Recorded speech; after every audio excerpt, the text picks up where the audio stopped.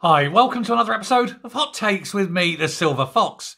John Swinney doesn't really have the people of Scotland foremost in his mind. He's saying that rejoining the EU is the next best thing to actually winning the Euros. I would suggest there's many more things better than rejoining the EU. One of the problems, of course, is that the EU is making a massive lurch to the right at the moment, something that would be quite anathema to John Swinney and the SNP. But there's also the fact that for years now they've been saying that Scotland must have its own destiny, must rule itself, must make its own decisions. And the moment they join the EU, that power is removed and all decisions will be made by an unelected assembly in the heart of Europe, someone you don't vote for and you can't vote out.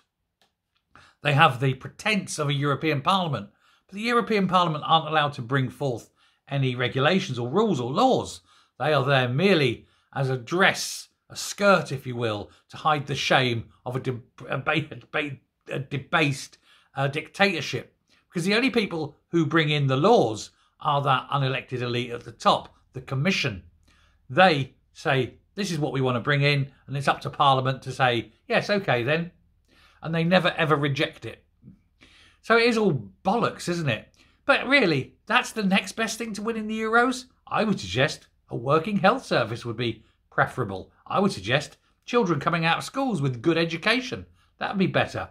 How about reducing law and order? How about doing the roads so that you can actually drive on them?